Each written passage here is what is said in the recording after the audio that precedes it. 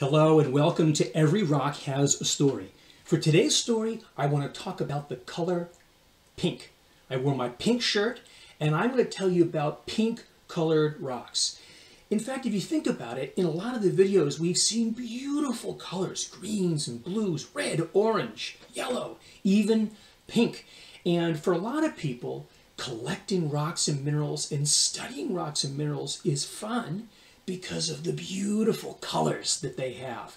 And so today I thought we'd talk about some of the pink specimens that I have. I want to start with this one right here. You might not have noticed behind how pink it is, but now with my shirt you can see it's got a really pink color, and it's a big rock too. Let me bring it a little bit closer.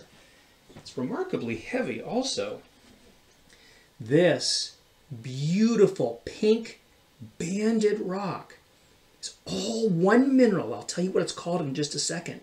But you can see, it's interesting, that pink color, but also see those kind of wavy layers there? All those wavy bands? That might give us a hint as to its formation, the story that this pink mineral tells. It turns out that this pink rock was formed in a cave.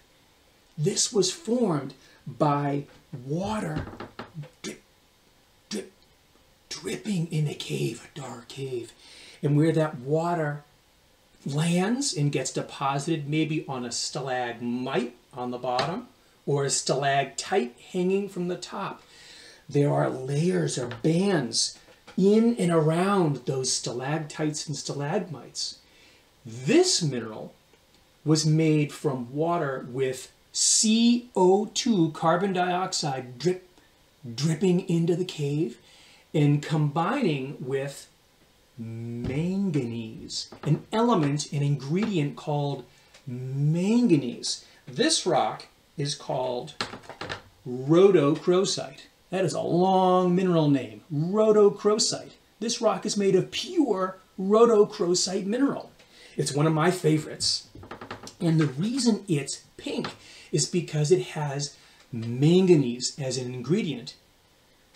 It's very similar to our chalk rock. Remember, chalk rock is made of calcium and CO2, but this one is white because there's no manganese. This one, instead of calcium, it's got loads of manganese. Manganese is one of the elements that we know likes to make color. Usually manganese makes things pink, like this beautiful rhodochrosite from our cave drippings, deep in the cave. We have other pink minerals too. This one, remember this one from our iPhone rocks video? That's called eudialyte, and that beautiful pink color there is from manganese and probably a little bit of iron.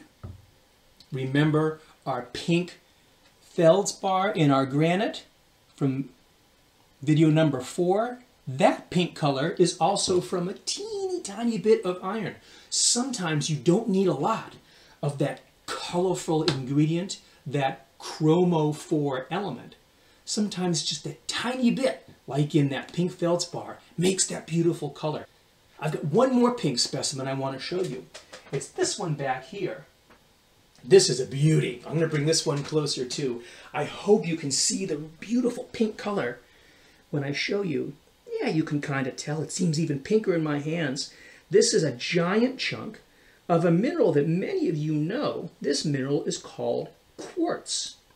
Quartz is the second most abundant mineral in the continents. Feldspar is the most abundant mineral. But quartz is number 2, and rose quartz is what this pink quartz is called. This is a sample of rose quartz. You see, quartz is very common, second most common mineral in the continents. It's usually clear or white or gray, but sometimes it can be purple or orange or rarely rose-colored, like my shirt.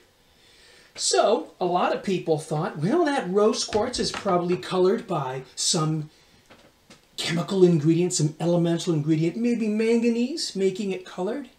But it wasn't until about 20 years ago some scientists looked very carefully with a microscope so powerful You have to do it all inside a microscope laboratory. They used a microscope called a scanning electron microscope, SEM.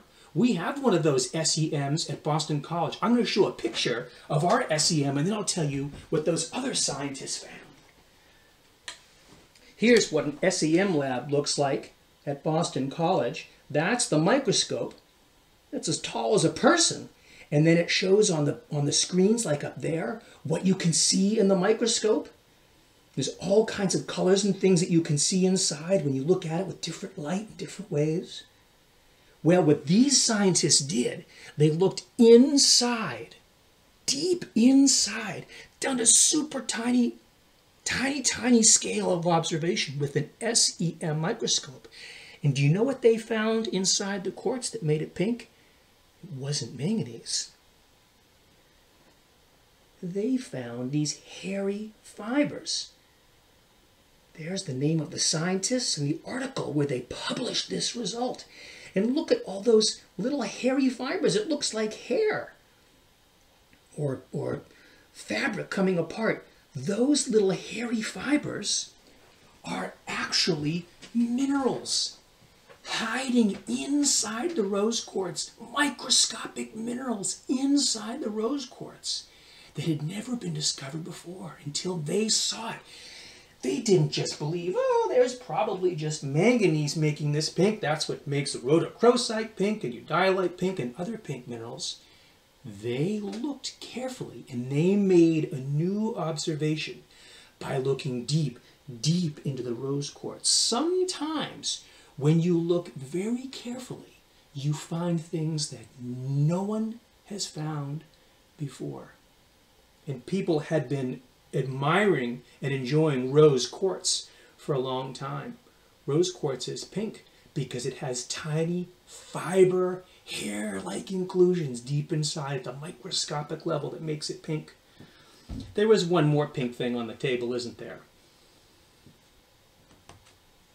Our Easter egg. This was from episode 9 talking about plastic. Now this isn't a mineral, but when people made this egg, they had to color it pink too. And so if you study the science of materials, materials scientists learn how to use different chemical ingredients that they learn about from the natural world to figure out how to make these beautiful colors in plastics and other things that we make. So that's my story for the day. I wanted to tell you about the color pink and some of my favorite pink minerals and what makes them pink in the first place. Bye-bye.